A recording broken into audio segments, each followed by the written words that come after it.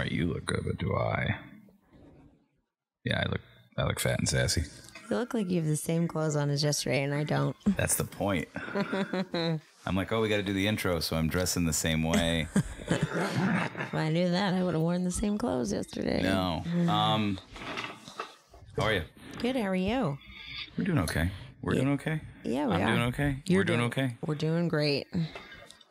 So this week we're talking with an incredible woman, mother, human being named Mary Ann and Oliveri, who lost her daughter Sarah about 1.5 years ago to opioids. And we were fortunate enough to get involved with her through the president of Lackawanna College, Mark Volk. He reached out to me to reach out to Mary Ann for this project that she wanted to do in honor of her daughter. And it kind of grew from there. Mm-hmm. So it went beyond. The thing you have to understand about Mary Ann is she's incredibly humble, and she's very. She doesn't want a spotlight for herself or anything. You know, she just wants to bring awareness to this problem that you have experience with. I have experience with peripherally. So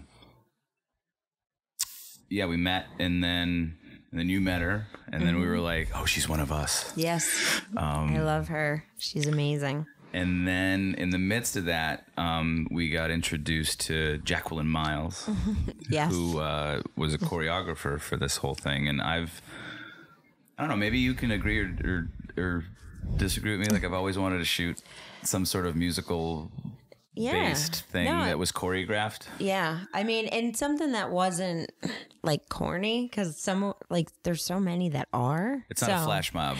No. Yeah. And everybody thinks of this kind of dance too. Like, they think of Abby Lee Miller and like those kinds of like TV shows, because that's kind of what's, brought it to the forefront. But it was just something more spectacular than all of the expectations I had. So there's an event on coming up that we talk about that everyone's invited to. It's free. It's free. Mm-hmm.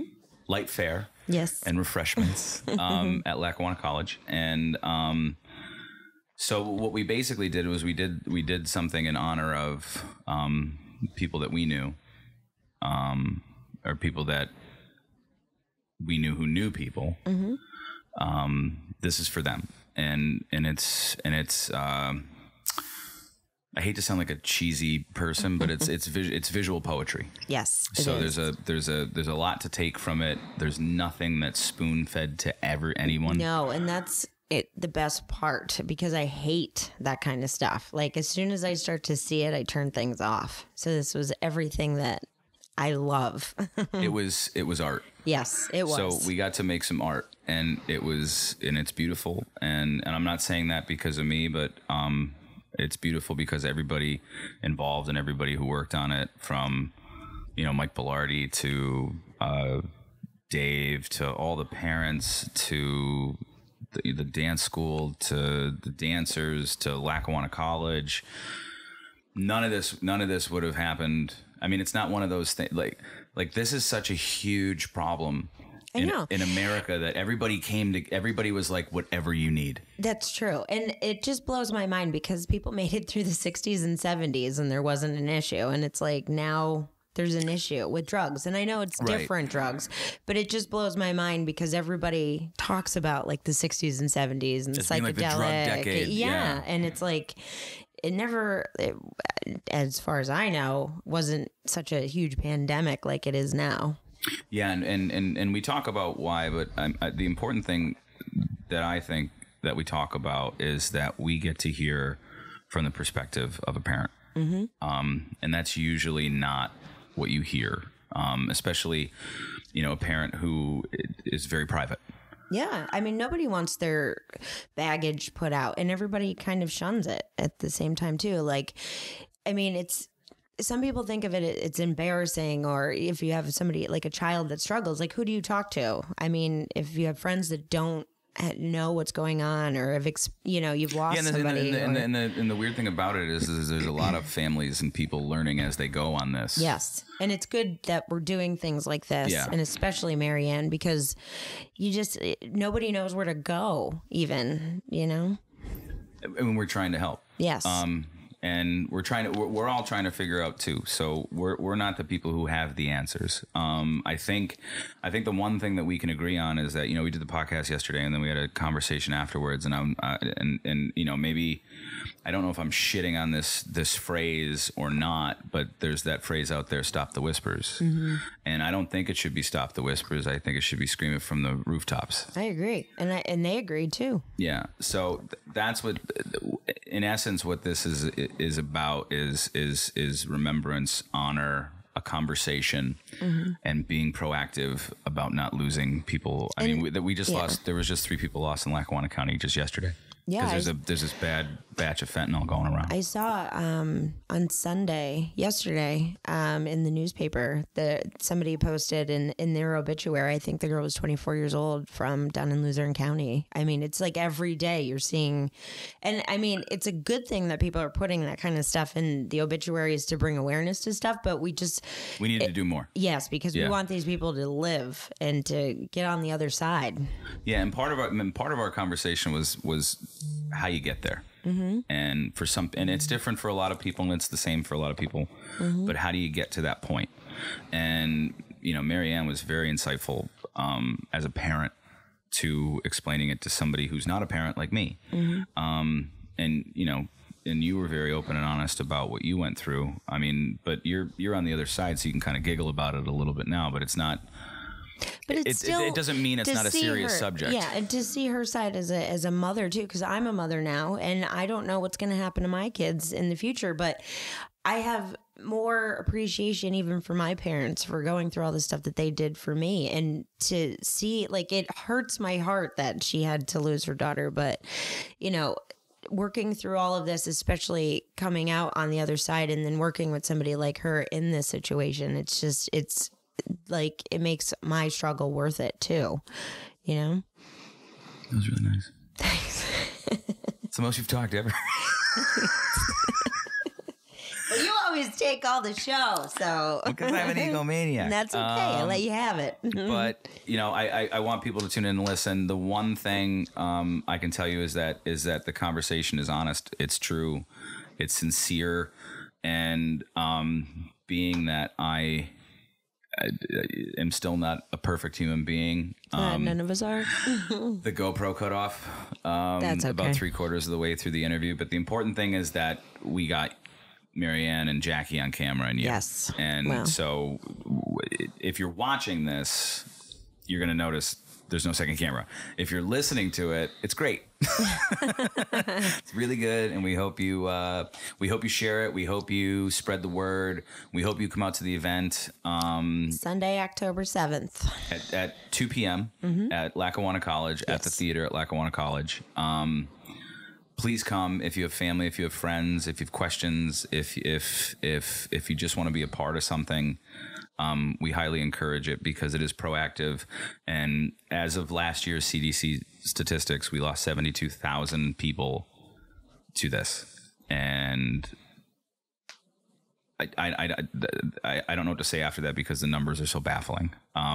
So we just need to do better, and we need to take part in the process. And even if you don't have addiction issues, I promise you, somebody does. I promise you, somebody that you love and care about does. And either you know about it or you might not know about it. And it's about making sure that these bright, beautiful people, that there's someone to us. Yes. And that we have their back. All right. Should we get into it? Let's get into the intro.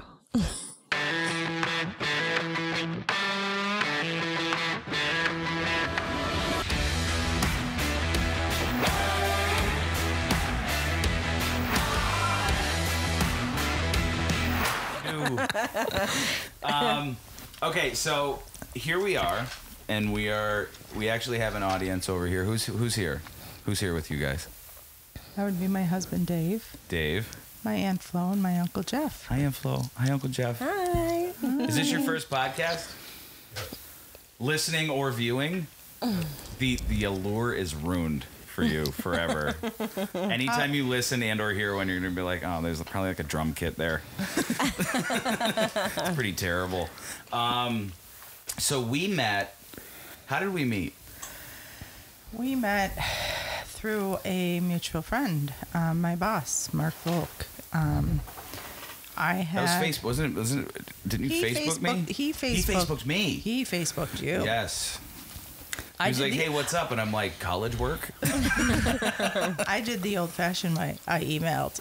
Did you email me? Is that what happened? I emailed you, yeah. Wow. I know. Oh, wow. It seems like years ago. I know, and then we just immediately, then like eventually, now it's just like we're here. Yeah. We've grown from like now I don't see you for 24 hours. I'm like, oh no. Oh no. What am I gonna do? I need a crazy person in my life to know where I stand. So, but when you reached out to, like, what was the reason for you to reach out to anybody? I had, unfortunately, probably a year and a half ago, May 29th, 2017 to be exact, my daughter had died from an accidental overdose. And my husband and I and several family members struggled for years, and I always had promised my daughter that no matter what had ever happened, no matter where this road had taken us, that I and my husband would be her voice. She never wanted to be an addict. It wasn't the road that she wanted. It just happened. It's the path that she ended up going down. It was the squiggly road. She made a choice one day, and that was not the choice that she thought she would ever become an addict. So back in December of 2017, her very good friend, Kelsey Hall, had asked if she could do a dance tribute for Sarah at one of her recitals. And I was honored. I was touched. I thought, what a great way to remember Sarah, especially since Sarah was a dancer. And even though Kelsey and Sarah didn't dance together, they cheered together. So they had quite the special bond. And as she performed her dance, and I to this day can't remember what song. I knew it was a Keith Urban song, one of those country songs, you know. Well, I mean, I recently took his posters down because I felt it was time, but... And I sat there and I thought, why can't we do this on a larger scale? There's so many kids dying, children Right. dying, even adults, women, brothers, sisters, aunts, uncles, mothers, fathers out there that are being affected by this. And I wanted to do this on a larger scale. I wanted people to realize that each one of these, as you may say, addicts, whatever, the proper terminology is anymore, they are a person. They deserve to be recognized. And, they died young, and at least I can attest for Sarah, they don't think they're going to die. Well, I mean, that's part of the reason why I'm like, we should, well, number one, why I was like chomping at the opportunity to do it. Remember, like, all this crap happened where we're like, we got to push back. But we had Josh on a couple months ago, mm-hmm. and, to hear the point of view of an addict was eye-opening for me. But to hear, like, so I kind of like, maybe the avenue would be like, what's the point of view as a parent? Like, what changed? What did you, cause I mean, it was like, it's not like you guys grew up on the streets and, in Detroit. No, absolutely not. We, and honestly, I can't even tell you exactly what changed. She was your everyday kid. You met her. You would never guess that she had a problem, that there was underlying issues that she was dealing with on a daily basis. I didn't even know. as a mom. I mean, but she was doing all this. She was doing all this stuff in high school. I mean, even like I know the commitment that cheerleading is. Not that I was in it, because I'm about as dexterous as a well, I beam can of vouch steel. for it. It is as the captain of the football and basketball. So I mean, team. so people go like, well, you know, like there's a lot of surprise like when stuff happens, because you're like, how do you find the time to even misbehave? You know what I mean? Or like quote unquote. She wasn't a cheerleader in high school. She was a midget football cheerleader, and That's then where I shined. That's The midgets, I was great. once everyone hit puberty, I'm like, oh, I'm not so great anymore. Yeah. Every hit hurts. And I think she got lost for a while. She wasn't sure who she wanted to be. She wasn't sure where she wanted her life to lead her, and I think she kind of just got lost. And you know, she made wrong choices during getting lost. And that was like during high school? That was during high school. She made. Because I was a bastard in high school. Oh, so was she. But I mean, was it with authority? Was it with? She. I mean, there's some people who are so damn smart, right? Yes. That they don't abide by authority because they've gone past the just because. You know, where it's like, you got to stay in the lines. Well, why do I have to stay in between the lines? That you know was what I her. mean? She didn't like to stay in between the lines. Because my problem was never authority. It was always like, but why? You know, like why can't I do this? Why can't I do that? Mm-hmm. You know, as long as I'm not hurting anybody. And that was Sarah. She always wanted to know why. Like, why can't I? Why can't, you know, what? I'm not going to hurt anybody. What's, you know, why? But I took that road too, even outside of like, you know, partying and stuff, because it was like, oh, do I want to be a painter? Do I want to be this? Do I want to do that? You know, am I going to be an accountant for the rest of my life? Because there's all these like it's this weird transformative section of life where, you know, Jackie's still in it, but. Oh, yeah. I think I've gone through 4 different college majors in the past year. Since yesterday. Yeah. But I think there's like this weird, like what does it all mean? Like period of everyone's life. Maybe it's just me. No, because I didn't get it. I was like, I had real crisis of like personality, faith. What's the universe? You know, if we're all stardust, do we all turn into star? Like it was, and it's like the infinity loop continues, and you know, you get yourself down the rabbit hole, and then you're like, oh my God, there's no meaning. But then you hear people, you know, like Stacey's very faith based, and then, you know, sometimes I'm like, that's bullshit, and she's like, nope, it's Jesus. She wasn't faith-based, that's for sure. Well, I questioned it too, because I followed the George Carlin line of like, you know, I was Catholic till I reached the age of reason, and that's kind of like where because I felt weird. Like I feel weird when I go to events. I feel weird because it's like, oh, all these people in unison are doing this thing like a flock of birds, and it's really, really weird to me. You fit in well in events.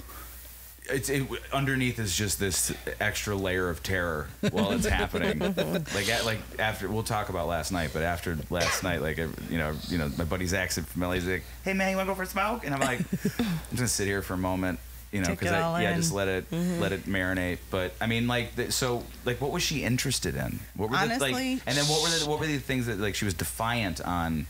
That in retrospect, she was probably like, I don't know why I did that. She didn't know why she did a lot of things in the end, but she was not. Honestly, there wasn't anything specific. She really was lost. She was looking back and thinking about her childhood, which was honestly, as she would tell me years later, it was great. She had the best childhood anyone could ask for. She had love like there was no love. It was always unconditional. Right. She just didn't want to follow rules, and she wasn't sure who she wanted to be. And unfortunately, I was divorced. Do you think that played a role, or? It played a huge role because her father wasn't part of her life. And the only man that was really part of her life during most of that was my father. And now, how old at this time? Sarah? Yeah.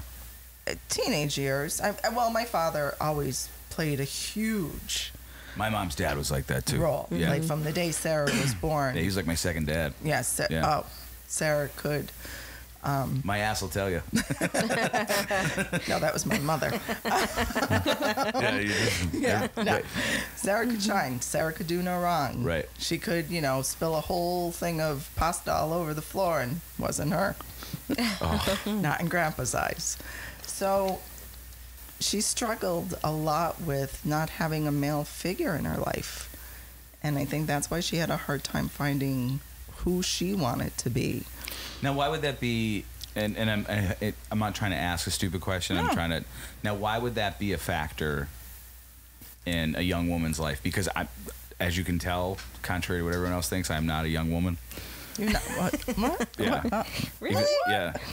So what if I sit down to pee? It's none of your business. But like, you know what I mean? Because I've never been in those shoes. So like, how important is? Because I can only speak from having a positive female role model in my life. Like I don't know what that. I don't know what some of the outcomes of that are. Or what some of the. I mean, I could only speak from my father. My father was, oh my God, I adored my father. He could walk on water.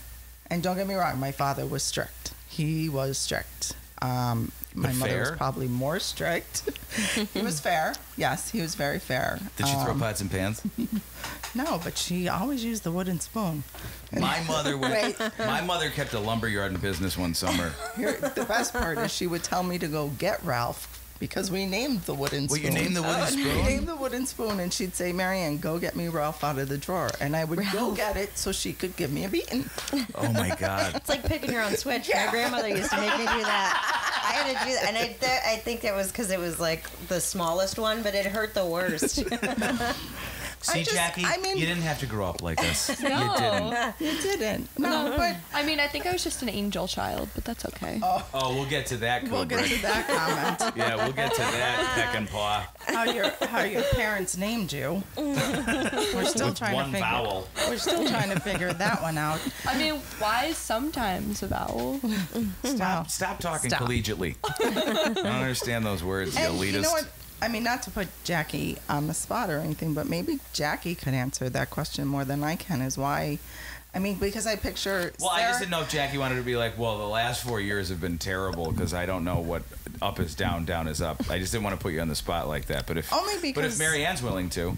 Only because Sarah was, Sarah would have been 24 and Jackie's going to be 20. And this the same time era, the same. Like what? Like what? Same Like frame. okay. So then what? What? I mean, what? My sister went. Some parts of it was hell, and some of it was incredibly pleasant. But the hell parts, it was always stuff that like I knew was. I'm like, oh, that's high school shit, and that's just kids being mean, and like what. Are you basically what I'm trying to say is, are you cool in school? No, but like you see stuff. Cool. Yeah, Your dad's Adam Levine. I know. Yeah, he is. He's got the moves like Jaeger. Yeah, he wishes. Your dad is really cool. What? I'm 20 years out. So what's high school like? I don't even like. What are the pressures? Like I know there's all this crazy shit, but like I'm sure you can elaborate on it more because I'm like, here's the things that I assume because I'm a man. I mean, my parents are great. Like my mom has her teaching degree and she really pushed school right from the very beginning with me. So I've never rebelled in that way. I've always tried to do good in school and I've always tried to have. Let's do well, Jackie. Okay, we'll do well. Your mother would be so proud of her right now. Oh yeah, no, she'll be commenting on that. Don't worry. But yeah, so I've always tried to do well in school, and I've just stayed out of the drama. I've always been just very kept to myself, and if it wasn't positive. Would you get shit for staying out of the drama? Oh yeah. Like you'd actually get drama for not participating in the drama. Oh yeah. I have so many stories where I have stuck to myself and people just come at me with stuff for no apparent reason. And how much pressure is that? Like, I mean, do you go through those things where you're like, oh, if one person hates me, they all will? I don't know. I don't know because I find that young women now have more that FU attitude. Yeah, they're like, I don't care if you're gonna say crap about me on the playground. That's I definitely just don't me. care. I just stick to myself, and I mean, at first, like the first few times that you deal with a lot of drama, you're like, oh my gosh, like I can't take The world's this. collapsing. Yeah, but then after you get used to it, you're just like, wow, like these people really need to get a life, because like it's not bothering me. It's just, and that's what some people, I guess, can't handle that, and if they're constantly bombarded with stuff, they just can't handle it. I don't know. Maybe I'm crazy, but maybe the school environment isn't the one that says to you, like, definitely not. Here's perspective. No, I mean, you're seeing everybody every day, too, in school. Yeah. So it's hard when you're fighting with people and everybody's cliquey because you're still stuck in the same, lunchroom and, all these classrooms with them. And they're just going to constantly gang up on you and make your life miserable. So Did you go through that period at all? Yeah, I did. Only just for a little while, but then, things kind of changed. I mean... Because then you ducked out. You're just like... No, I actually... Look at her. She's a jerk, I dyed my hair blonde and got blue contacts, and I lost, like, my baby weight and stuff, and so guys started to like me that were upperclassmen, and then everything was better. So I was so you like... Joan Rivers I was yourself. on the homecoming corps, prom corps, cheerleading captain. I was everything, but I was also doing drugs at the same time, so nobody had any idea. I was the Pennsylvania State Reporter for Future Business Leaders of America, in charge of 11,000 students and advisors across the state. Like, and I was doing pills all the time because that's how I got I had anxiety, like, and to speak in front of people, and so I'd take pills. And I remember, like, going out to Long Beach, California as a senior and speaking in front of 250,000 people, and having no problem with it, just because I was taking Vicodin. Yeah. How did you get started on that? I had cysts, ovarian cysts, and my doctors were giving me prescription pain medicine. This and is then, before we realized that, oh shit, we made a mistake with our prescriptions. I was getting like 1,000 pills a month at different points. And then when I went, like when I was in college, September 11th happened 2 weeks after I became a freshman. And I was at Elizabethtown College, which is conveniently located 6 miles from 3 Mile Island. So we got the potassium iodide pills and I couldn't get home. So I was freaking out. And then that's when everything started to really, ramp up for sure, because I was just scared to death. Oh, so you started taking more pills because you were scared to death. Yeah, I just wasn't sleeping. And I mean, when you can look out your dorm window and see like 3 Mile Island. A secondary target. Yeah. And so it was just like, and that was the first time I've ever been away from home, and my parents couldn't come and get me because 81 was closed. And so that's where it all started for me, like big time. But you were taking pills in high school. I was, but I was only doing it like Friday nights after the games and Saturday nights, just when I was on Instant Messenger and eating pierogies all night. Like, that was like my favorite pastime. Listening to Napster. I don't mean to laugh at your addiction. No, but that's all I did. So again, it wasn't hurting anybody. I was staying home, listening to music, and on Instant Messenger. Eating Viking and eat Mrs. T's. Yes, I was. I would eat a whole Were they box. fried in butter? Yes, absolutely. And onions? Did you put onions in? Nope. Sour cream even? Nope. Just butter. And, Oh my that was gosh, it. that's the saddest thing. That's the best. Just butter. That's the saddest pierogi story. I had a great time because I mean I couldn't. I was taking pills and eating pierogies on Instant Messenger, listening to Napster. It was a great time, and I wasn't hurting anybody. And other friends had come over my house, and it would just be fun to talk to boys. Because what I'm trying to do is like I've like that I've wrapped my head around this. Like I don't wrap my head around it because that means I get it. I try to wrap my head around it, and it just gets tighter and tighter and tighter for me to understand like what this is. Like there has to I'm trying to find like a common thread or common threads that you can say like you can either have the foresight to see a possible problem in the future or address it at the time and have the facilities and the capabilities and the knowledge to do it. Well, actually, Stacey, you brought up a really good point. You were afraid. There was a point in her life where she was afraid. Mm-hmm. And I had spoke at Wyoming Area High School last Wednesday, whatever day, I don't know, the days are starting to roll in. Yeah. And one of the gentlemen that's on the panel that I composed, we were talking. He's a guy in recovery. He's been recovered for 15 years. Amazing person. And he said that if you think about most addicts, the reason why people gear towards drinking or they gear towards something is in fear. Mm-hmm. people are afraid. And in order to calm that afraidness or to get rid of that fear, they choose something else. So you were afraid. Well, it made me so hard. I mean, it's a painkiller. Right. You chose a painkiller. Sarah was afraid of being alone. At one point, right before she graduated high school, unfortunately, my father, her grandfather, like I said, the only man she ever truly could trust, the only man she ever truly loved, died suddenly. And fear of being alone. So she turned to drinking. She turned to smoking pot. Eventually, she turned to popping the pills because drinking and smoking pot weren't enough.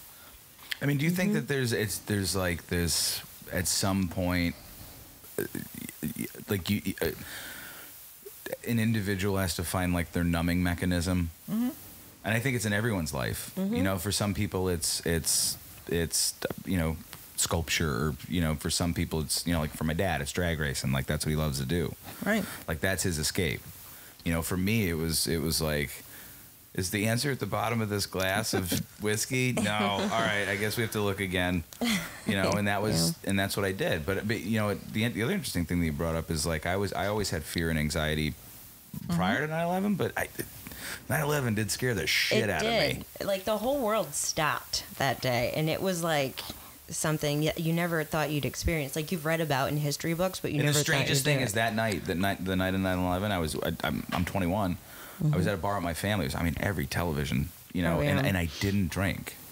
Like it was incredibly sobering. And then the next day it was like, we're all gonna die. Let's drink. Yeah. So fear, that's a really afraid of the being afraid of the unknown. And how did that in your relationship, how did that manifest itself? Was it like, the anger, like which kid am I getting today? Because you're going through it too. Yeah, like you lost your father. So after my father had died, I think the three of us, my mother, myself, and Sarah, we all went into our own world. We all feared. We didn't know what was going to be next. So, there's like this collateral damage amongst the strong females in the family. Mm-hmm. Wow. Yeah, it was. And then shortly after that, probably about a year after my father died, my mother got diagnosed with dementia and Alzheimer's. Oh, my God. Oh. And it was, now, fear. Okay, it's just me. I'm the one in charge. I have to take care of everything. And I couldn't take care of myself. I had no idea. That's a lot of the times that people forget is like when, like the thing that I always hated, right? When somebody on the periphery experiences a loss, right? Mm-hmm. Like a casual acquaintance, and they take, we just talked 6 months ago. You know what I mean? Where you're just like, you're trying to milk this, and the people that you're not worried about are like the people in the nearest zone, like real close friends and family. Like lives are destroyed. It's not just one thing. If you lose somebody, it's not just the one person, man. There's ripples that just go out and destroy shit along the way as they go. And then to get a 1-2 in a year. And I don't think people really take a step back and think about that when, everybody is there the first 2 months, 3 months, 4 months when someone dies, and they're all, whatever you need. Sometimes just those words aren't enough. Sometimes when you take and you reach out to a person, 3 months, 4 months down the line, and you pick up the phone and you just say, hey, you know what, I was thinking about you. How you doing? Those words mean more to somebody who is going through grief than you'll ever know. Because it knows you're not forgotten. Yeah. Mm-hmm. Yeah. Because, honestly, now, once my father had died and I was trying to deal with my mom and I was trying to hold the family together. And in the back of my mind, I was that parent. I was the parent that said, not my child. And I knew Sarah was spiraling. But I didn't even know how to take care of me because my father had taken care of all of us for as long as we could remember. He took care of us. In hindsight, is it like that was the perfect storm? It was the perfect storm. And do you attribute a lot of that to what happened subsequent, like afterwards? Yes. As I look back now, there's so many things that I would change. Because I know that day was the perfect storm. Well, what could have possibly been? I could have paid attention more. It was in front. Sarah's drug addiction was right in front of me. So what were the, like, in hindsight, looking back on it, like, what were the markers? What were the things that you were like, that you were at least beyond a reasonable doubt? Her grades started dropping. She avoided me. She argued with me. She picked fights with me. She would pick fights with me until I would give in, so she didn't have to be home or deal with anything that was going on in the house. So she would, you knew, like, and that's when it started to be like, what child am I getting today? Because were there days when it was like, oh, there's days, there was days when I thought, oh my God, no, I'm crazy. Like, what? Like, there's nothing wrong with her. No way. Yeah, it's just chemicals. Yeah, it was the best. You know, it was like, oh my God, I have Sarah back. Oh my God, like I'm definitely, you know, I'm reading into it. I don't, you know, there's no way. And yeah, there was days I never knew. There was days I didn't know where Sarah was. Like missing. She wasn't missing. I mean, I knew she was okay. I knew she was at friend's house. We just didn't know where. I didn't know where. So did you notice the change? Like, you knew she was doing something, you just didn't know what? I knew she was doing something. I knew that, you know, at most I knew she was drinking and smoking pot. But did you think at all, like, she's an alcoholic, or? No, never.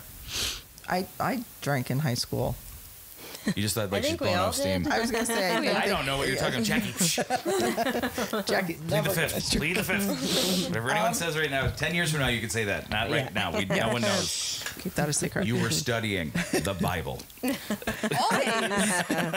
I drank in high school. Did I dabble? Yeah. Everybody did. Yeah. Did I smoke pot? Sure. Everybody absolutely. did, yeah. We all have. You know, did I try taking speed when I had to work?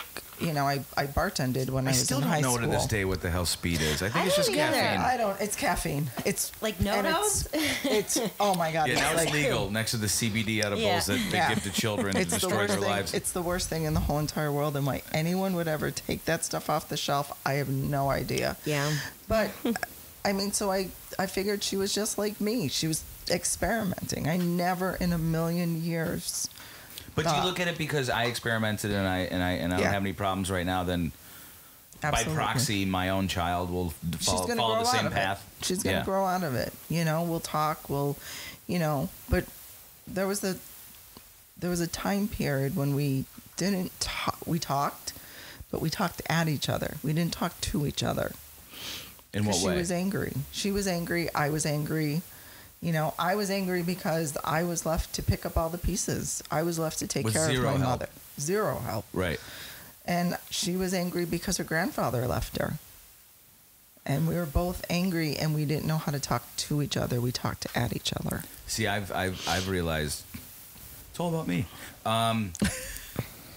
That when you let that talking at each other go past more than like one instance, it slowly turns into resentment and then hate. Yes. Mm-hmm. And that's like a dangerous road to go down, because most people don't realize, like, you know, because usually, like, you know, if Stacey walks in here one day and she looks at me and she's like, there's been days where I know she's wanted to drop an F-bomb and punch me in the face, and I have no but I'm like, I don't know. Nope, that's not me. She's mad at something else. I'm okay with that. You know, there was days that towards when I kind of figured Sarah. This was after high school, not long after high school, when I knew that she was using, but I wasn't sure exactly what. I punched her in the face. I punched my own daughter in the face.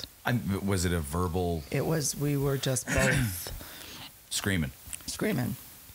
And there was another day I slapped my daughter across the face. Those are two things there's several other things I didn't think I'd ever have to do, but I never in a million years thought. But that's all of that stuff coming into that one moment. Yeah. My mom still wants to knock me out, so don't even I wouldn't.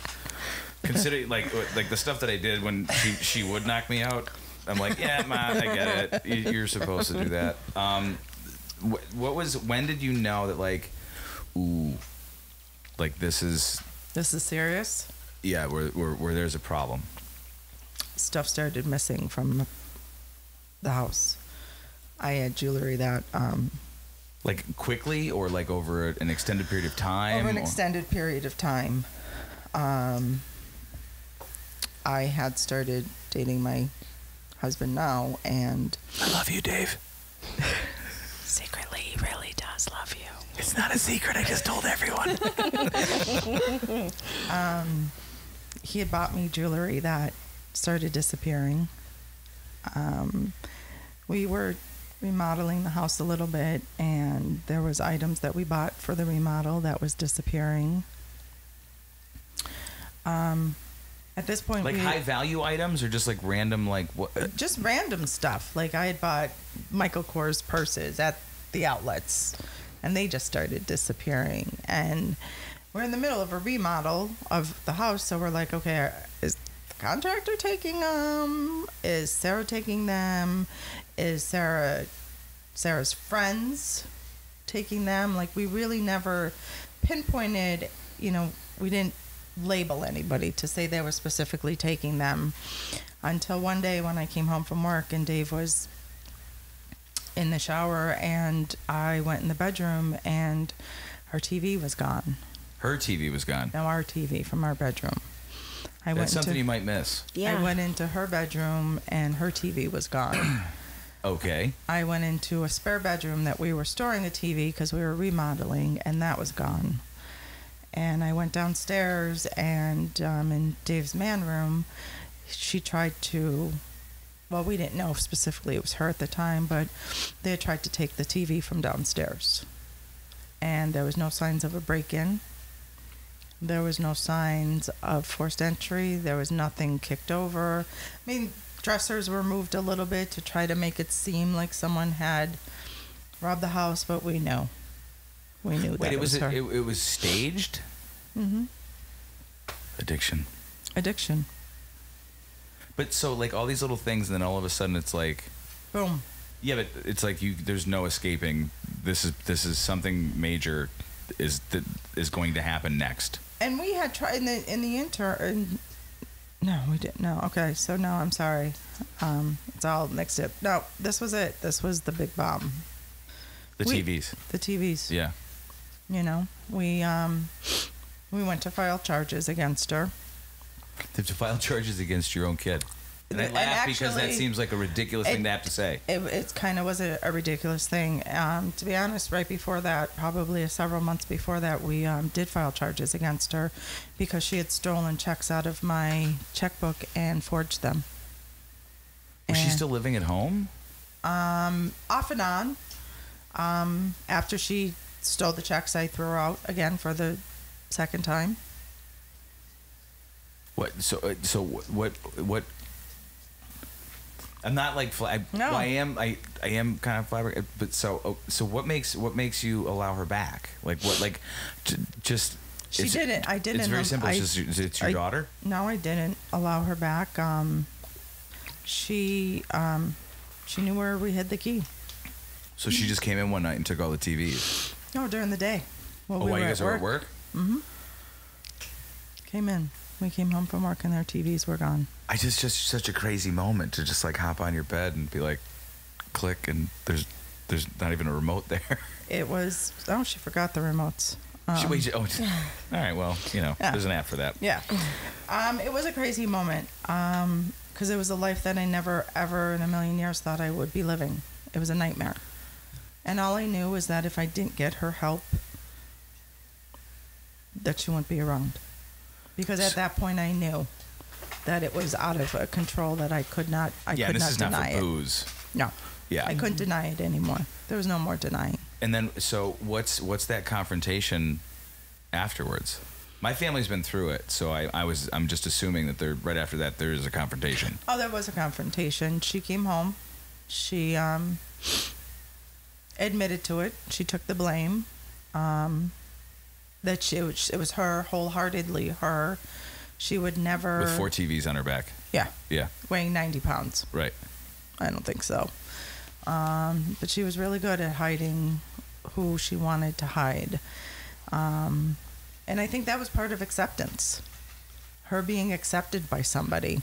Her being, in somebody else's life. Even though And they're... willing to take the blame. And willing to take the blame. Yeah. She Even though... wholeheartedly, yeah. Even though people, would They would look call at her these out. people Yeah. negatively, Exactly. she was accepted. She was accepted, Yeah. and that's all that mattered. Someone loved her. Supposedly loved her. They loved the addict, her. They didn't love her, Sarah. We confronted her, and we told her she had a choice. She either went to rehab or she went to jail. And she said, if you send me to jail, I'll die. And I said, if I don't send you to rehab, you will also die. And at least in jail, I know you're safe.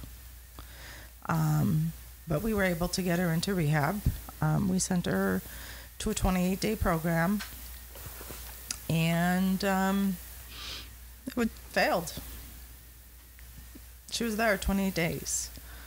And later on, she explained to me that 28 days isn't even the tip of an iceberg for recovery.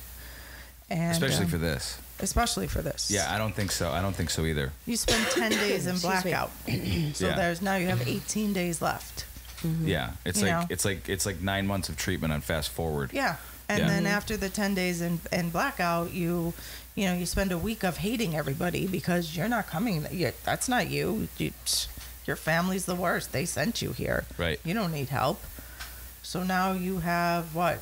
1 week right before you like make a connection before Yeah. you, and then you're like, see, you got to go home. Insurance is over. Yeah. One more, 5 more days, and then it's like, oh, well, how do I live? How do I even survive out in the world without knowing how to feel, or without taking a pill, or With no smoking- friends, with because you have to nothing. get rid of those people, and that's who your whole life was before Yeah. you went in there. I mean, I don't think people realize, and maybe you can attest to this too, is that when you're, especially something as heavy as opiates, I think the moment you start doing that, you're not you.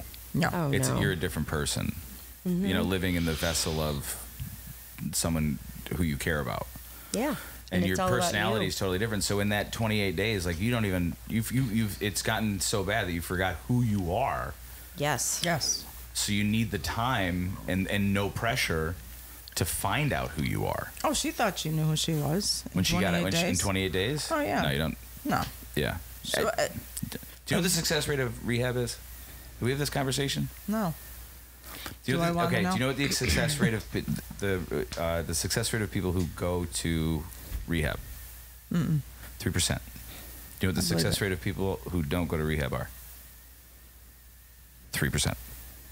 According to Penn and Teller, who checked their facts because it was on their TV show, they were talking about 12-step programs, and they're like, it's the same rate just for people who don't want to do it. It's not enough time. 28 days. 28 days might have been good for like the casual scotch drinker who might Yeah. drink a little too extra. Yeah. But 28 days doesn't accomplish shit. My buddy, the only way he got sober was 9 months. He had to do 28 days of treatment, I 3 agree. months in a halfway house, and then 6 months in a group living facility. Yeah, and I agree. So she did her 28 days, and she came out, and we refused to let her come home, and she thought, well, whatever. Did she doesn't come out with the matter. same attitude? Yeah. So you knew, like, I left shit. rehab the 2 days before she was getting out because they have a parent session, and we gave her an ultimatum that day, and we said to her, you either go to a sober house, Sober living, yeah. sober living, or you can't come home. And she said, no, I got this. I'm good. Don't you worry about me.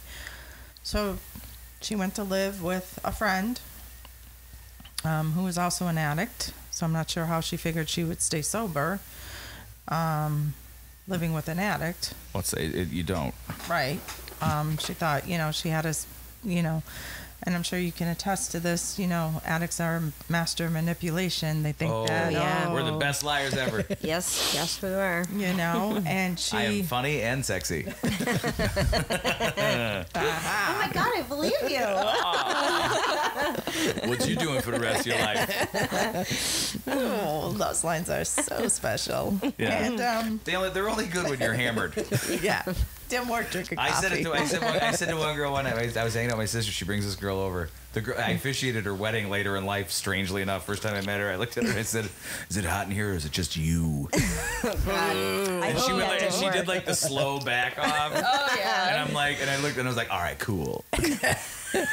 So I mean, she gets out and she's like, I got this because I know what I'm doing. I got this. And probably she was out maybe a week, 2 weeks, not even, no, about 2 weeks. And two very good friends who we still stay in contact with today called us. And they, better terminology, they ratted her out. They said, if you don't do something, she's not going to make it. And I was like, what do you mean? And she said, Sarah's really bad. Then did she tell you? Did they tell you at the time what Heroin. What she was up to? She was shooting heroin, and she was asking people. But they were saying intravenous. Yeah. Yeah. And so after. Did you ever know? Did you know that before? Yes and no. I think I knew, but You never had it confirmed. It was never confirmed Until this phone call. Okay. And so Dave and I called some people, called some friends. You know, what do we do? How do we save her?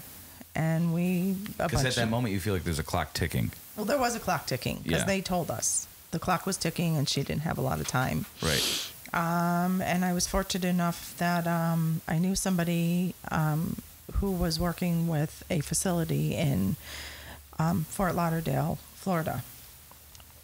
Fort Lauderdale, yeah.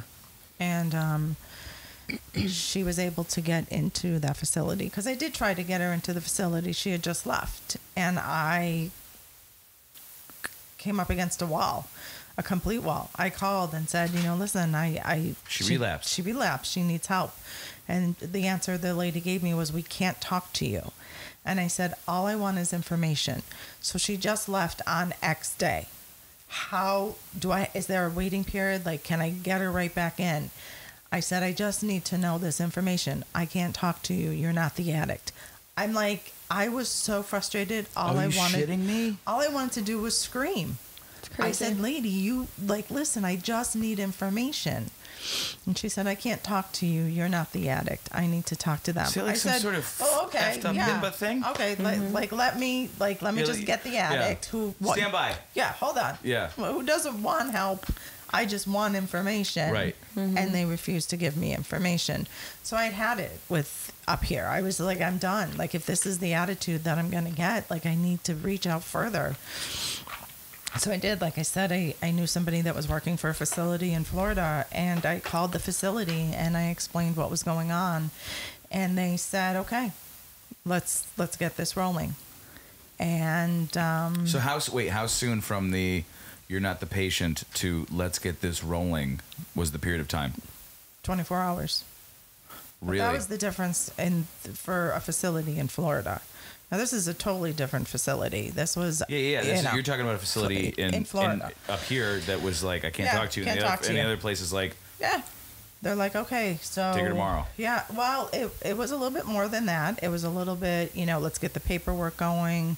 Let's go through all, her insurance. Let's or self-pay or however this is going to roll out. And in the conversation, the one thing they said to me was, okay... But now let us ask you, how are you doing? And I started bawling my eyes out because I thought, nowhere in this whole storm has anyone asked me how I was doing. And it took my breath away. So they helped us form an intervention. They taught us how to do it. I would say this was probably about a 3-day period. I packed her bags. We picked an intervention date. And in this whole time frame, every night I received a call from the rehab facility asking me how I was doing and what could they do for me. Prior to taking a check. Yeah. That's amazing. Yeah, that's amazing. There was no guarantee that Sarah was even going. Okay, so intervention. So we did the intervention, which was a whirlwind in itself. And I had her suitcase packed. And if it wasn't for her two friends... Was it hard to get them to commit because they don't like to rat and then show their face? Oh, no, they didn't care. They didn't? Okay, they're good friends then. They were very good friends. Yeah. She was very fortunate. And the best...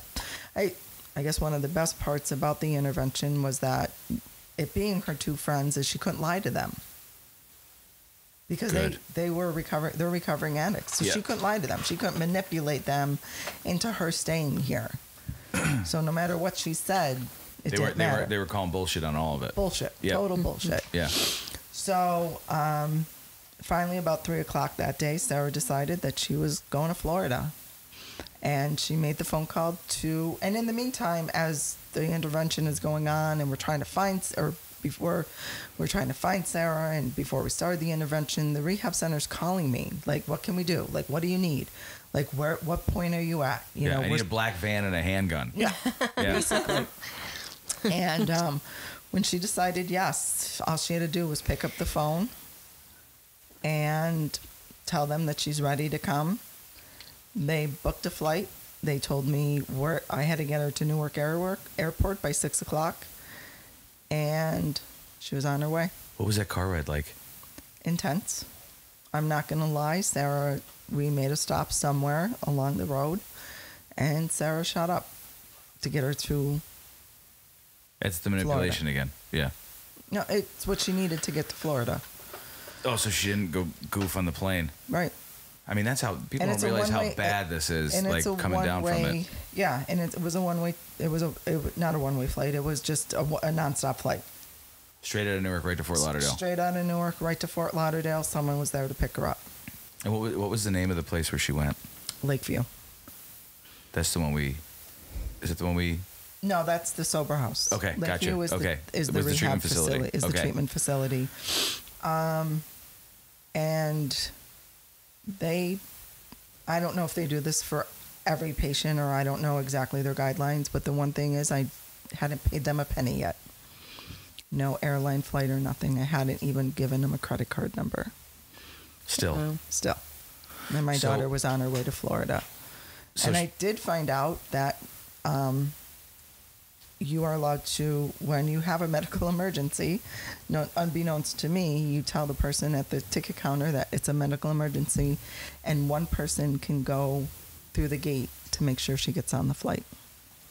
And you did that? Go through security. Her friend did. She didn't want me. Oh, Sarah hated me. Yeah. Oh, she couldn't believe I was doing this to her. I was ruining her life. How dare you? I was ruining her life. Yeah. By doing this to her. Yeah. So Sarah made it down there. They called me to let me know she was there and that they had her and she was safe.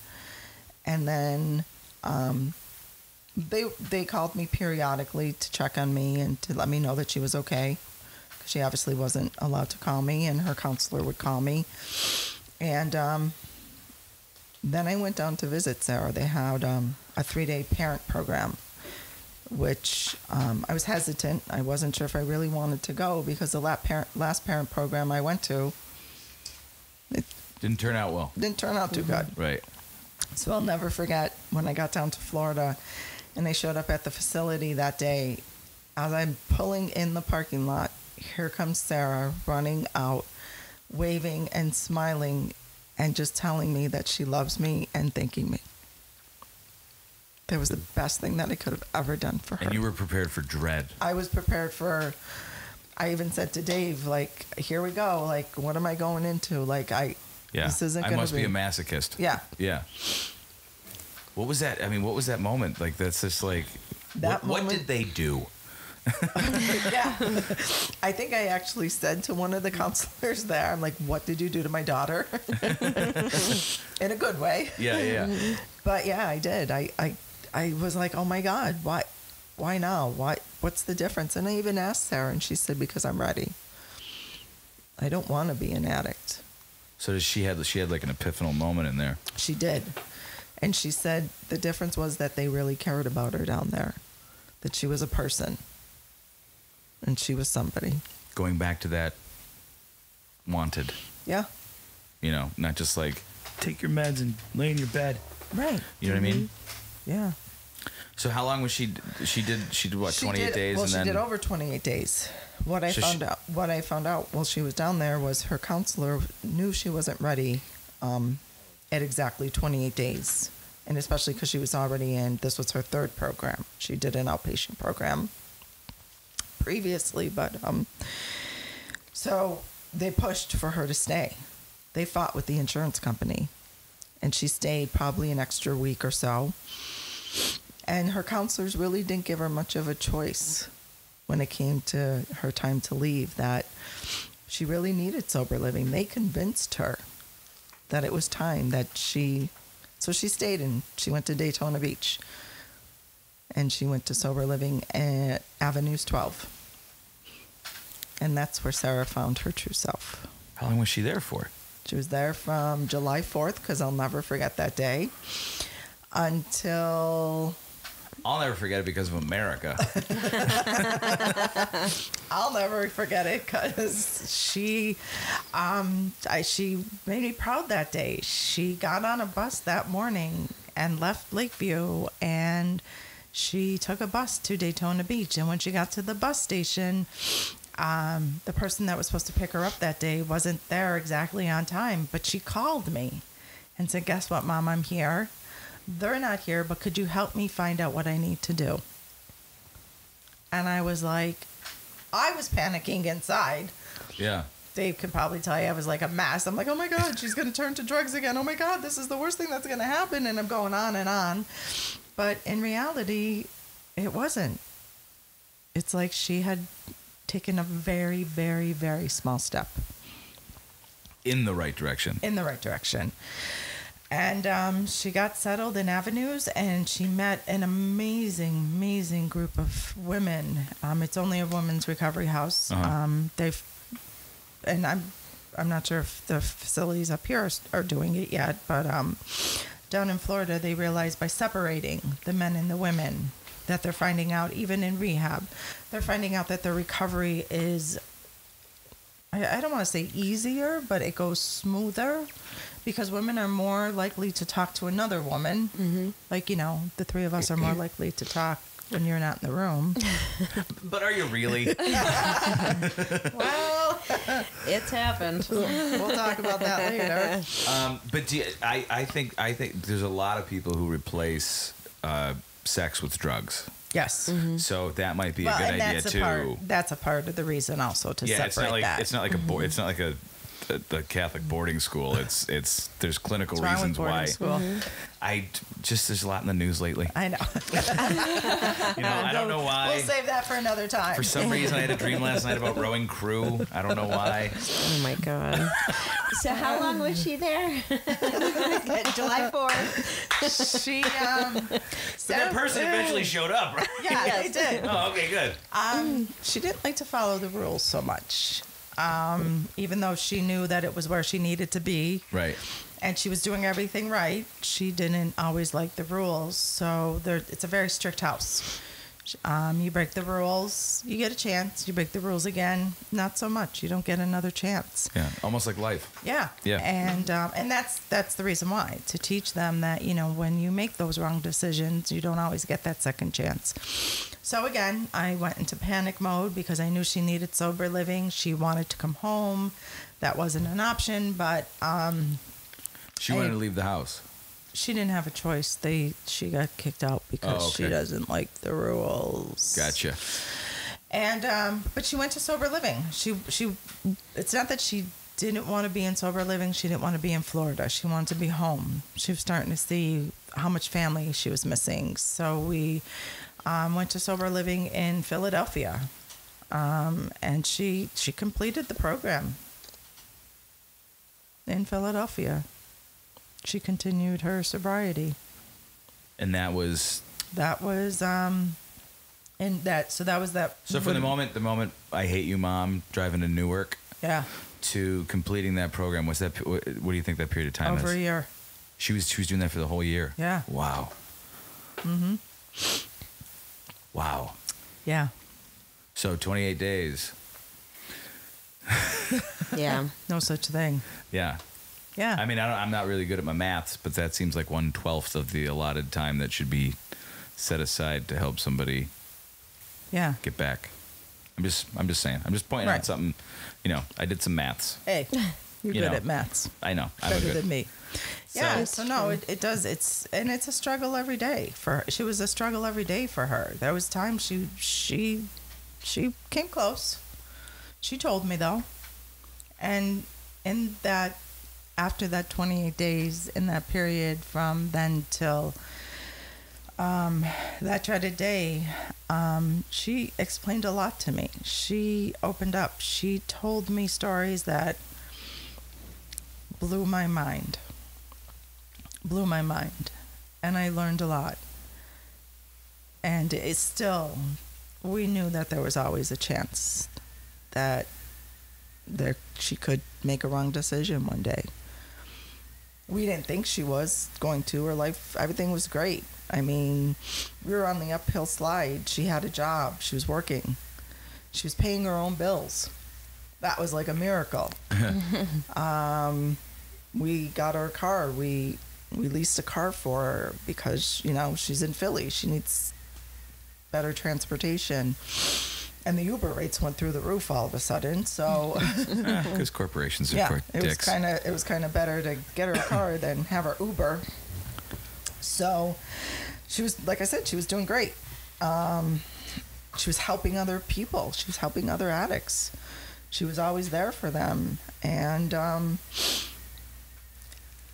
then in January of 2017, she came home one weekend and she told us she was pregnant. And she was going to be a mom. And Dave and I both took a step back because we figured this can't happen. It's too early in her recovery. She can't handle this. Right. And we talked to her, and we wanted to make sure that, we had the heart to heart, and we wanted to make sure that this is really what she wanted. And she said she was ready. She was ready to love somebody else besides herself. And so we stood by her, and we watched her grow, and we watched her become more responsible. And she was with the father of the child, who we thought was a good person. And that's like for another story. And then on May 5th of 2017, Dave and I got married. And when we got married, Dave also married Sarah that day. And we became a family.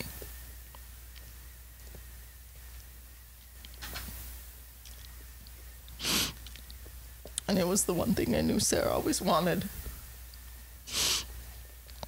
And her and I couldn't be happier. It was the best day of our life. And 3 weeks later, she spent the weekend with us. And in between there, she would come stay with us. What's that, like Memorial Day? Yeah, so Memorial Day, she came to stay with us. And we didn't think anything was wrong. Her boyfriend had gallbladder surgery a week before that. And he was a little sick, but we figured it was from the surgery. That's a pretty not a big deal surgery, is it? He was really sick. He had gallstones. He had a lot of them. He avoided it. I know I had it. It can be a serious surgery. Uh-huh. And he, I don't want to talk about that part. So she came home that weekend, and she had asked us to take money out of her account so she could buy baby furniture. And we did. And we gave her the check, and she didn't want to leave, and she wanted to stay. And we told her to stay. She's like, well, what am I going to do? How's he going to get home? Well, let him take the car home. We'll get you home. Yeah. She said, no, I have to be responsible. I'll be okay. And I said, okay, if you need anything, please call us. And she left that night about 5 o'clock, 6 o'clock that night. She texted us when she had got back to Philly. She texted us in between there to just say, oh, great, he fell asleep again. I'm all alone. And I was like, well, if you're not far, stop, pull over, we'll come get you. And she's like, no, Mom, please. She's like, I got this. And she sent me a text message that night about 7 o'clock to say she was home and that she loved me and to thank me for everything. And that was it. The next morning, we woke up on Memorial Day, and I don't have great cell service in Harding. And if I put my phone in a certain area in the house, even though we do have a landline, all of a sudden I started getting text messages from a Philadelphia number, and my gut just told me something was wrong. And I called and I listened to the voicemails, and all the dispatcher would say was I needed to call a detective. On the voicemail? Yeah. If I'm the parent of Sarah Gardner, can I please call it a Philadelphia, I forget the guy's name, a detective. I needed to reach out to him. And Dave was in the shower getting ready because we were going to start the day. This was Memorial Day? Memorial Day. Within the time, not even a 10-hour period. And she was sober when she left. I know that for a fact, and I will go to my grave saying that. And did she drive? Was she the one? Drove. She drove the way down? Yeah. She drove because he fell asleep. I mean, I talk to, you know what I do for a living and who what I talk to. I mean, that's there's no bigger gut punch in the world. It was it's not a gut punch. It's a rip your heart out in the world. Yeah. Mm-hmm. The best, I shouldn't even say that. I don't even know where that came from, but we had no idea. We left our house that day not knowing the honest to God truth. Down there. We left Harding on our way to Philly, not knowing if our daughter was alive or dead. Oh. I can't even imagine that. That's a long drive. That was probably the longest drive of your life. Well, we did find out. Once we got cell service and we were able to finally get in touch with the detective, he proceeded to tell us that our daughter had died at 6 o'clock that morning, and it was probably about 10 o'clock. And he wanted to know why we didn't know. And I said, well, what do you mean? He was shocked. He was shocked that we had no idea that he was the one that was telling us. And I said, why? Who was supposed to tell us? And he said, her boyfriend was supposed to have called you. He told us that he called you. So now I'm thinking her boyfriend's dead. So we got in touch with my cousin, who was a state trooper, who drove us down there, because obviously neither of us should have drove down there. Well, I mean, you would have violated 8,000 traffic laws to get there. At least. Yeah. And all the way down there, I kept trying to call him because I thought he was dead also. Never knowing or fathoming what had happened. And even the detective never said how she died. We had no clue what was going on.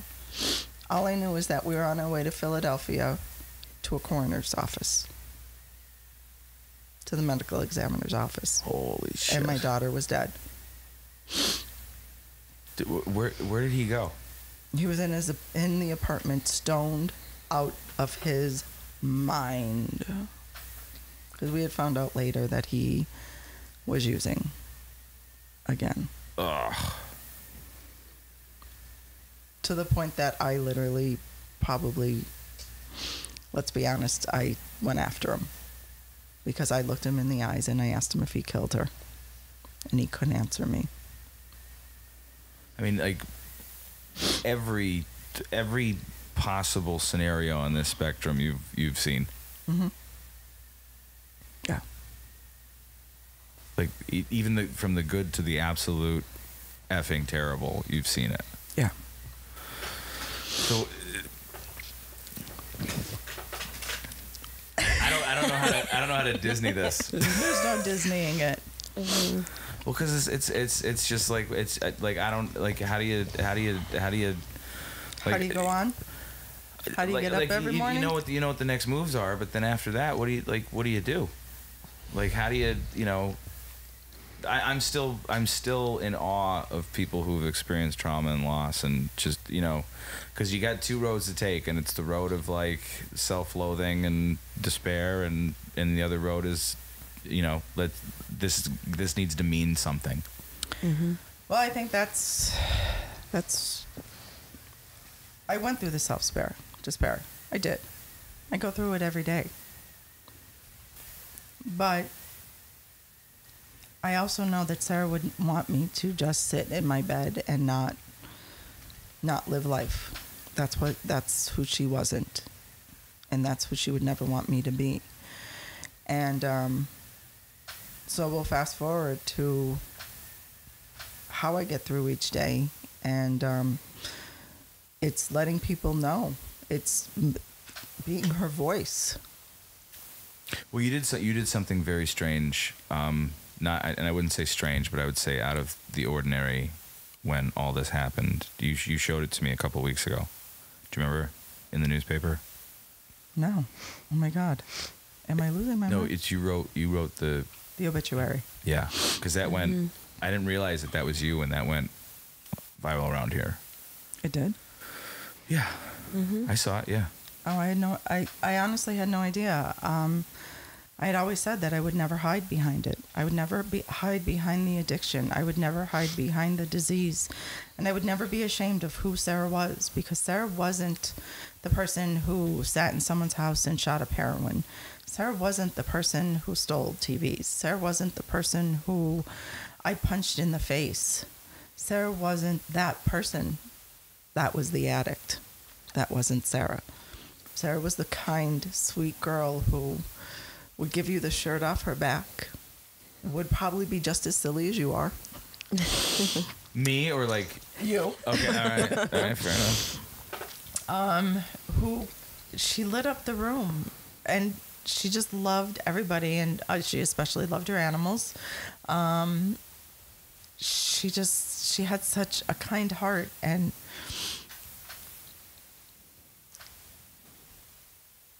where do you think that, did you have that moment where you're like, you know, of course you're gonna have that moment where you're like, everything, the world's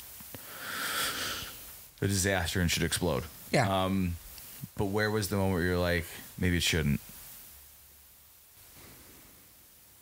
I haven't gotten to that moment yet. Yeah, but to not wallow, like, do you know what I mean? Like, to not be in that. Remember how I said like the two paths, because we're here today because of something positive. We are. Yeah. Because you chose the road less traveled, as Robert Frost would say, and that's the only thing I remember from study hall. I believe that she's driving me. It's the only thing that I can say is she's the person behind this drive that I have, because I honestly, and I say to Dave constantly, I don't know how I do it. I don't know how I get up out of bed. I don't know how I stand in front of hundreds of kids and tell her story.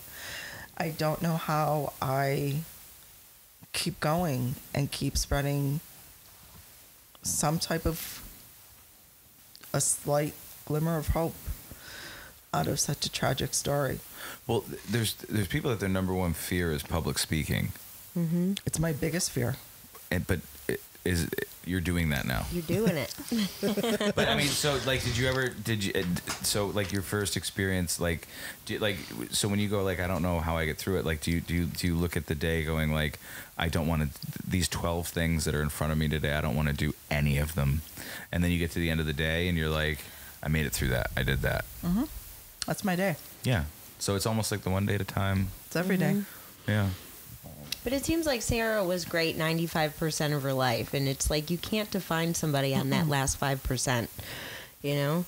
And I think that 95% is what can drive you, because she was full with so much love and she did so much good. It's like you have to just keep that going because she did it and you saw her do it. So if she could do it, you could do it. She's my drive.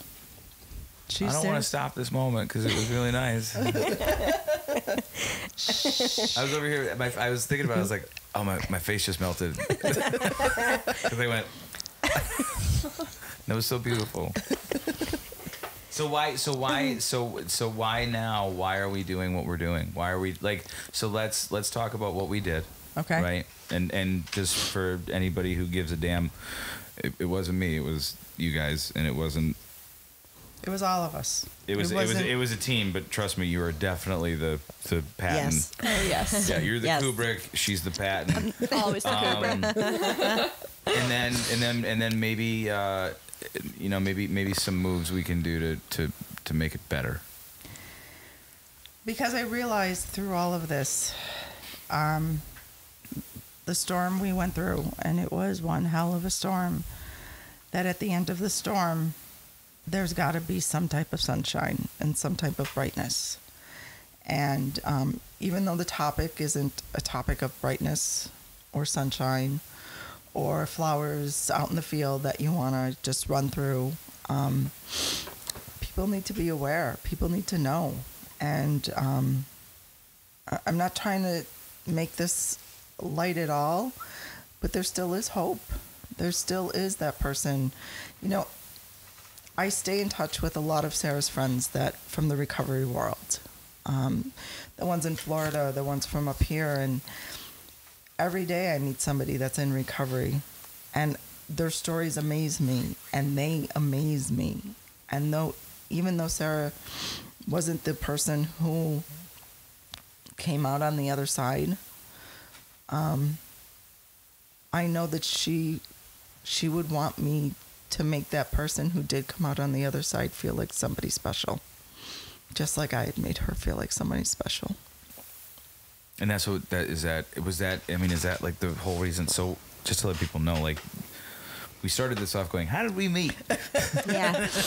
And somehow we got down this really crazy road. I was in therapy for 15 years, so I learned a thing or two.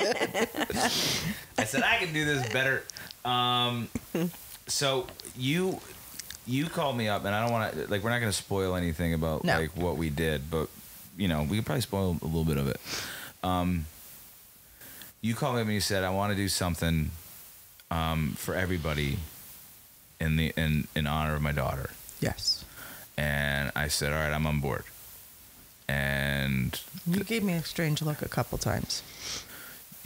what that I just did it right now. He does I it just all the do time. it. That's just his face. Yeah, I'm smelling the fart, Mary Ann. I'm smelling the fart. I got a cure for that. And remember it was supposed to be almost this visual poem Right. about addiction and how it doesn't care where you come from. It doesn't care how much money you make. It doesn't care what the weather pattern is in your area. It doesn't care what God you pray to. Anybody can become part of this because of maybe it's fear and accessibility. You just got to know that when you're afraid, you don't have to be afraid. Correct. And a lot of people don't understand that. I mean, Yeah, every time I've been afraid, eventually it goes away. it does go away. Yeah. I mean, what? Right before we came on here, I was like, okay, Markie, let's just get this done because I'm going to probably throw up 5 times. And then I lulled you into my sweet embrace. And then it was like, yeah. So yeah, I mean, every day I'm afraid. Every day I'm afraid. I don't know what the next thing's going to bring, but yeah, I my overcoming it is doing this, is spreading this word that, it's okay. And we're going to get through each day. And so now, our project. Let's go back to our project. That's what I'm doing. Yeah, Now, how did we meet? How do we Who's the meet? comedian? Jackie? Jackie. Yeah, how do we meet Jackie? Jackie? Well, so how I Remember met, we were like, oh, we're screwed. yeah, we came to big roadblock, big boulder. So this is a big. In I just the want to realize road. this is like a big poem, and it had a lot of working parts. Yeah. And your husband collapsing. Yes. But it had a lot of moving parts in terms of like we needed somebody. Honest, yeah. So how we put it together, I have no idea. Luckily, Dave and I were invited over my cousins for the 4th of July, and her and I were talking. My cousin and I were talking, because originally, right from the get-go, I wanted her daughter to be involved in this project as a dancer, because her dancing just amazes me. And as I'm talking, and she's like, well, where's the project? And I'm like, oh, I don't know, not sure what's going on. And I said, I'm at a standstill. And she's like, well, I know somebody.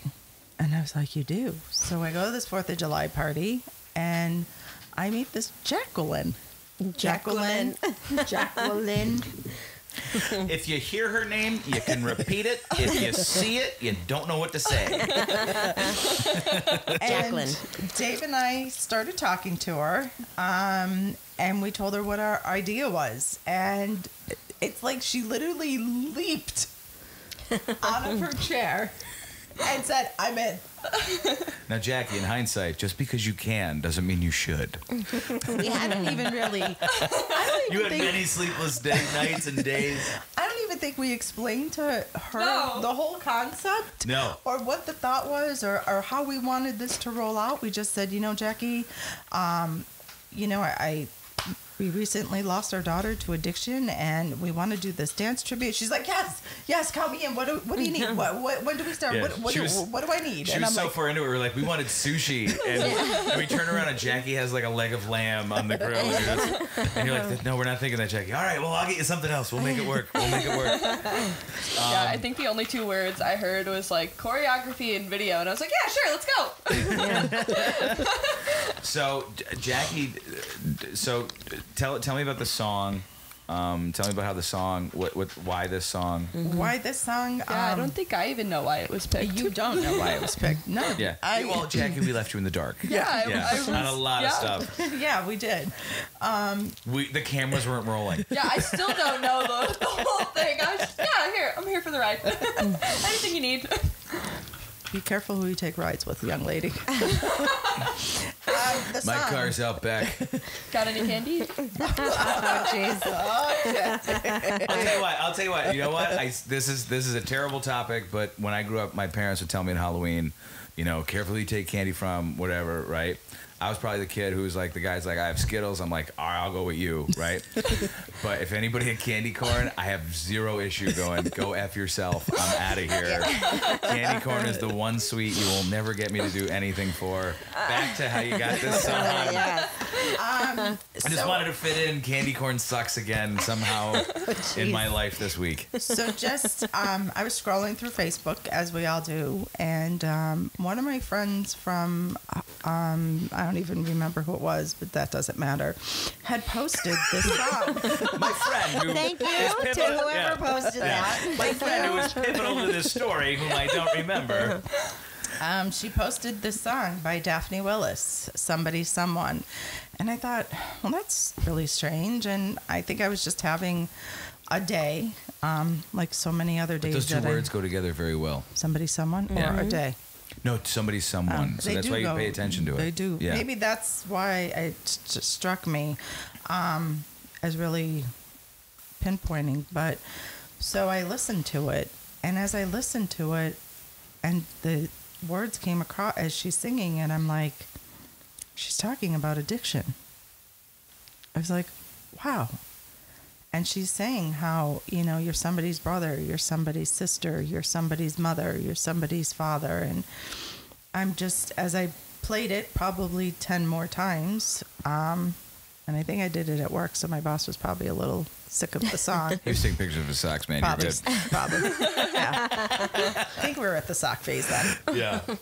Best socks ever, man. And then I started to research Daphne, and I had found out that she wrote the song because her brother is an addict. I don't know the status. I don't know the whole details of her the history or whatever. But as I, found out of why she had wrote that song, it was because of her brother and addiction. And then as I researched the song even more, I found out that she is also a recovering addict. And I thought, this song can't be more perfect than she couldn't have written a better song. Yeah, thank you. Yeah. Thanks for picking up there. You're welcome. And you just throw them out. I'll hit them back at you. Yeah, and let Jackie listen to the song that day, and she was like, "Oh my God, yeah."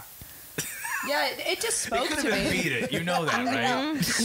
Well, Jackie be like, I never heard that before. I like that song. Let's go do that one. I think it spoke to Jackie on a personal level too. No, it's a did. really powerful song. It is. And like, just from my experience with dance and choreography, like, there's songs that I listen to and I'm like, how in the world am I going to come up with something to this? And then, like, that song, it was just instant. I was like, yep, I could do anything. You saw it, like, all right there. Yep. It was Now, just pure. The thing that we found out while doing all of this was that one of the things that we wanted to do is we wanted to pay tribute to as many people as possible. Mm-hmm. And I think the thing that kind of blew me a little bit away was I didn't realize how many people that we were going to do our best to pay tribute to. Yeah, it was tough when I had put it out there. And that's in your life and our lives too. Mm-hmm. Yeah. Besides reaching out to a person I had known, I belonged to a couple of groups on Facebook about mom groups who've lost their children to accidental overdoses. Besides that, we didn't, you take a step back and you realize it's right there in front of you in your own family. Years before Sarah had passed away, my cousin had lost her son to an overdose. And then I know that 2 weeks after Sarah had died, my cousin, distant cousin, whatever, but as all Italians know, we're all cousins, no matter where we are. Yes. Yeah, we're all cousins. Yes. That's why you marry the Irish. Right. I'm Irish. Yeah. You don't want to dirty up the gene pool. So that's, exactly. Yeah. 2 weeks after Sarah had died, my cousin also lost her daughter to an accidental overdose. And then most recently, in fact, just May of this year, my other cousin lost her son to an accidental overdose. And it's hitting. It's the numbers, like, I don't want to say we had a hard time choosing who we could, but put in this video to pay tribute to, but there's so many. And there's only so much video time. Yeah, if we did, I mean, if you think about it this way, right? If we did this last year and we gave everyone that we lost to opioids, and we gave everybody a second, it would be a 72,000 second video. Yeah. Right. I don't know what the math of that is on how Maybe many like hours Divide that by is. 60, and I don't know. You're in college. You should know this stuff. So it would be over. Every 60 is an hour. Yeah. So like. So it'll be 60 like, hours. Well, Did I do no, math it'd right? be 60 All right, I'm plus outta 2 here. is 22 for me. I have no idea. I mean, that's I have a master's in communication. A lot of the I ways, can talk. a lot of the ways that, like, that's how I like to gauge, like, what it is. Like, like when you look at tragedies, you go, it's terrible to say it, but you go, like, this is how I do it. I'm like, 5 people. So how much time should you devote to a person who you've lost in a tragedy or multiple tragedies or whatever? So how much is enough time? Because I remember when 9/11 happened, going back to the fear of that, there was a moment for me having the fear going, like, how do they say everybody's name in enough amount of time? Yeah.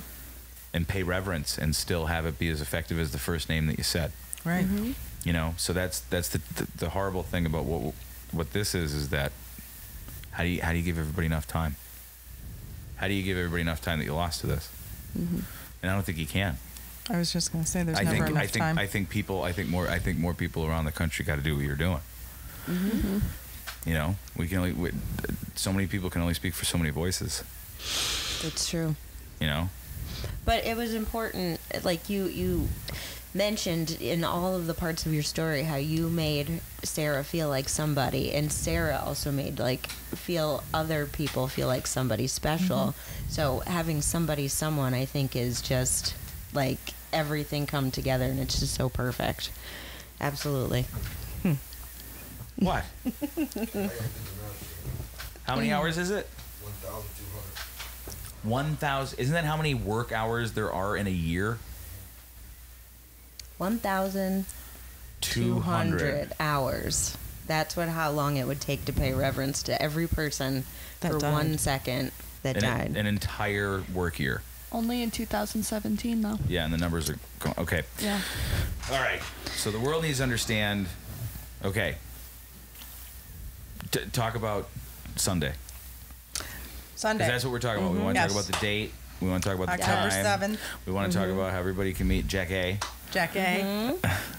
So in our whirlwind of our You're travels. the lead, Jackie. Yeah, Sorry Jackie. to tell you. Yeah. I did all the back work. Now you get to, yeah. Anyway. So Hollywood. So, yeah, red carpet. Anyway,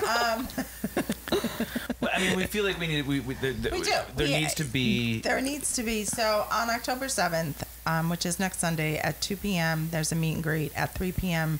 is our video release that we did as our way to pay tribute to as many people as we possibly can, to let them know that they are someone. And it will be at Lackawanna College, which is 501 Vine Street here in Scranton, Pennsylvania. If you live further than Pennsylvania, I guess to say. It'll be in the YouTube. We will release it on YouTube and Facebook once it is released, after we release it at our viewing. Yeah. Yes. So it's a tribute.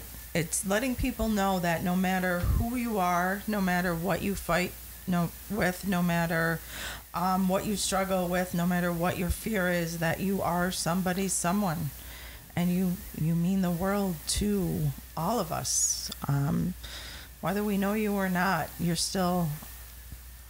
a person that matters out in that world, and we hope you can join us. I think For anybody who does go to the premiere, you can't bring water in the auditorium. it's not my You can't bring rule. beverages or food because Jim Cullen will lose his mind. We will. The meet and greet is actually geared towards meeting the girls, the dancers, Jackie, who is everyone. and all the other girls who dedicated so many hours and so much time to this project. We want everybody to know who they are. There was no reason why we picked them, how we picked them. I know Jackie just, she knew dancers, and it wasn't, age, race, it didn't matter. We picked dancers. And also, there was a moment where we lost one or two, and I and everyone knows I don't go to church, but there had to be some sort of divinity in there somewhere to make what we thought was terrible turn into something One or two. even better. It's more like eight. That was for you. Every time Jackie calls us like 10:30 Wednesday night. Oh my God. Bawling. But we made it work. Oh yeah, and Yeah. it was a blessing in disguise. It really was. Yeah, every strangely enough, like every hiccup or roadblock actually turned into like, I don't know, the Super Mario coin. Like it was. It was. It was. I wouldn't have wanted it to go any other way. Yeah. Or Yeah. the people involved. So who are all the girls that danced? Oh wow, I need like a list. I feel like The I'm soloists. Okay, Yes. so our soloists. So there's myself. Then it goes into Ashlyn Loyak, and then after Ashlyn, it is She should know this by heart, shouldn't she? Brenna Johnson. Yes. I'm testing her. Then after I'm after testing Kubrick. after Brenna, it goes into Kennedy Wood. After Kennedy, it goes into Allison Lanker, and after Allison, it goes into Rachel Leandry. So those are our 6 main dancers that are. And then at the end, it's a grand finale that we Yes, don't want to tell that anyone is- about. It's spectacular. It is. Yep. It really is. Is there? I know it's a Sunday, and everyone has stuff to do, but is there things that we can do better? There's a lot that we can do better. Don't turn your head on somebody. Nobody realizes what what a person is going through. So maybe just reach out and extend a hand. Not literally, well, you can literally extend a hand if you want, but always consider that beneath a person, the inside of person, you don't realize what truly is going on behind their closed door. And always remember that no matter who you are and no matter what that person may look like or seem like, you make a difference and you matter. And I can't stress enough. I know that when Sarah went to Avenue 12 in Daytona Beach in her sober house, that is where Sarah found out that she was somebody's someone. And she was more than my somebody's someone. She made a difference. Do you... Because I got to add a little sauce. Of course you do. Because I'm part Italian. It is Sunday. Do you think that the current treatment paradigm is sustainable for the pandemic that we're in the midst of right now? No. No, people are still not talking about it. People are still hiding from it. Facility centers don't see... There's not enough time. 28 days is not enough time to find out what is truly going on with the addict. I mean, we just touched on it a little bit, like, in Stacey's story and in Sarah's story. We found out it was fear. It was, for Sarah, it was not only, it was the fear of being alone. For Stacey, it was the fear of, Meeting dying. I'm afraid to die, so I'm going to do drugs. All right, yeah. Cool. And, like I said, which is the mentality of the addict. Yeah. Well, it is. And like I said, the guy who I had met the other day that's on my panel, his was just fear itself. His was also a fear of being alone. When he was 14, his girlfriend broke up with him, and he thought that was the end of the world. At the age of 14, he was afraid. And so, no, we're not indulging in and finding out the real reason why addicts are using, why they're turning to drugs. A lot of them are saying, well, it's the doctor's prescription. Sure, that's only part of it. To a point. But I think it's all part of a whole. It's not just there's not one. Nobody forced me to take 70 a day. And that's what I was up to at the last point. But when they're giving them to you, you're supposed to take 4 a day, maybe. So all the extra and added that I got from different doctors and prescriptions was my own doing. So I mean nobody forces you to do it. You're right. It's the fear, because then it's your emotions and everything else, and I'm not dealing with them properly or talking to people. But even in my college in 2003, they had to tell me to take a medical leave because I couldn't be at school because they didn't have any things in place for me abusing my own medication. They had things in place for heroin and cocaine and underage drinking. They didn't know what to do with me because they've never had that before. And they came to apologize to me later. Actually, the college did when I was working the Olympics. And they did a story on me, and they apologized to me for how they treated me, and they had implemented things into place now. Here's a gift card. It's right. Go to Starbucks. But you're right. It's exactly that what you just said. It is. People aren't realizing that. Again, I think it's the song stems that the addict is someone, and until you dive into that person and figure out what that real person is, who that real person is, we'll never know the answers of why they do what they do. But telling them while they're in their addiction that you're thinking of them. Yeah, it does. They may act like it means nothing, but when they go to bed at night, they're thinking about it, and they're just like, wow, somebody actually thought about me today. And it does stick with you, even though it seems like it doesn't. Or even... Is that part of your that random acts of kindness thing? Yeah. It works. Yeah. I'm not criticizing it. I was just saying. But even somebody who's in the midst of the worst point, all you have to do is just say, hey, I just want you to know, I'm thinking of you, and if you need me, I'm here. And they may just scoff in your face, but they're gonna think about it, because it's somebody's thinking about me. Why is somebody thinking about me? Nobody cares about me, that's why I'm in this whole situation at that point, so reach out. You're absolutely right. Sarah did tell me when she was sober that even though she truly hated me because she didn't want to get better, or she thought she didn't want to get better, that even she always knew that I loved her because I told her. Mm-hmm. Her and I punched her in the face and I said, "But I love you."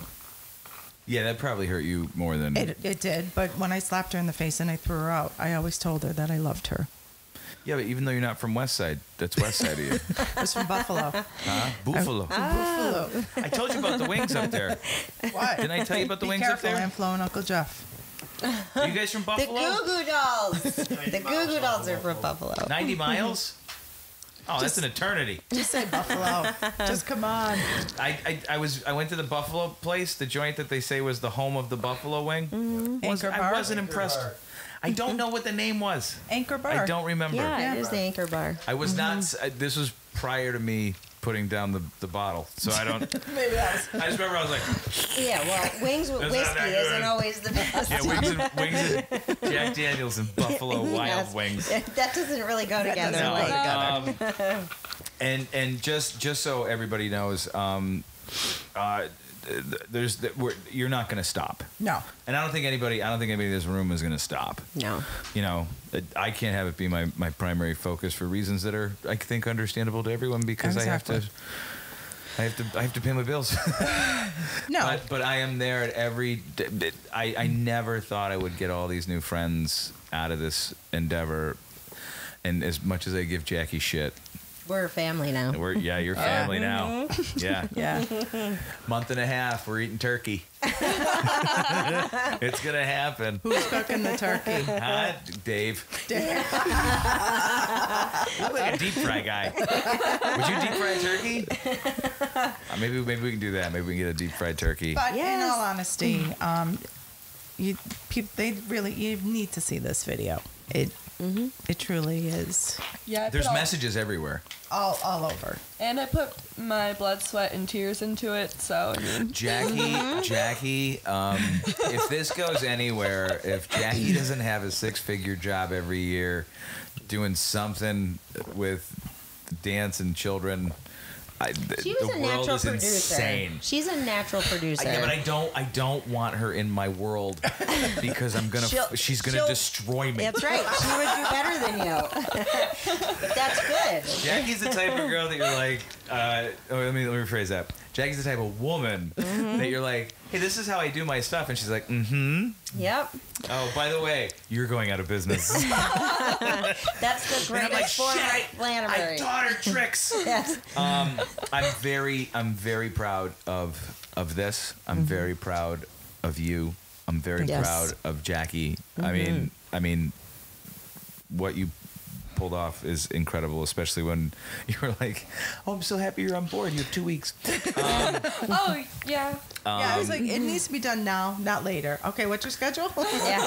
Everybody who was on that stage, everybody who, I mean, some of the locations we shot at, like for people to allow us to do that, we were the last people to ever film in that section of the lace mill, and I drove past it the other day. that's I think it's crazy. I think it's GONE.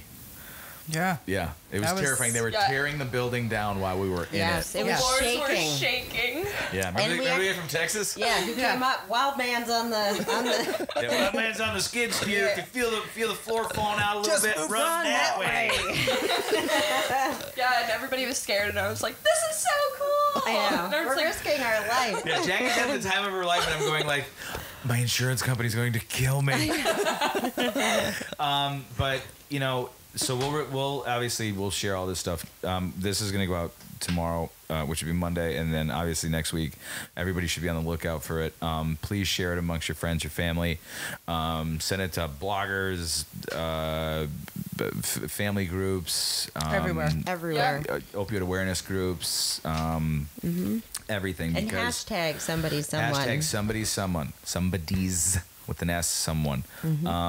Because there's a whole lot of really awesome in this room, and it needs to get out there because we need a little bit of hope. Yep. Yeah? Absolutely. What do you think about your first podcast? When's the next one? Oh my God! Stacey, we've created a monster. I love it. It needs to be fed stereos. Jackie, I'm sorry we didn't let you talk too much, but that'll come with age. "Yeah, When you get to be our age, you can talk more. But you're going to talk your butt off on Sunday. Yes. Oh yeah. Oh yeah. We're going to make you do it in front of a group of people. And don't forget, Sunday at 3 o'clock is the meet and greet. 2 o'clock is the meet and greet. 2 o'clock. Yeah. 2 o'clock is the meet and greet. You get to meet all the incredibly talented performers, and you get to meet everyone who's probably on this podcast, and the people that you don't see that are over there. I don't know if they're all going to be there, but we'll see. We'll fly everybody back in or whatever, and then it'll be a good night. It'll be a humbling night, but it'll be a good night. And I think everyone should show up.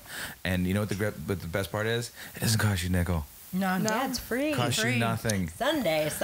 Oh my God! Can you imagine going to an event where you get information and a good time And light refreshments. Isn't that on the poster? Yes. No, I believe it says light fare. I don't know. I'm just kidding. I just always found it pretentious when people are like light fare. I'm not that fancy. No, this is finger food. And honestly, anybody who shows up, unless you're an absolute weirdo creep, you're a family. Yes. You know, we just want you to know that. We want you there. We want you there. Just please stop texting me after 3 a.m. That's my fiance. She's like, where are you? Where are you? I'm at work. All right, great. That was it. All right. Thanks. You done.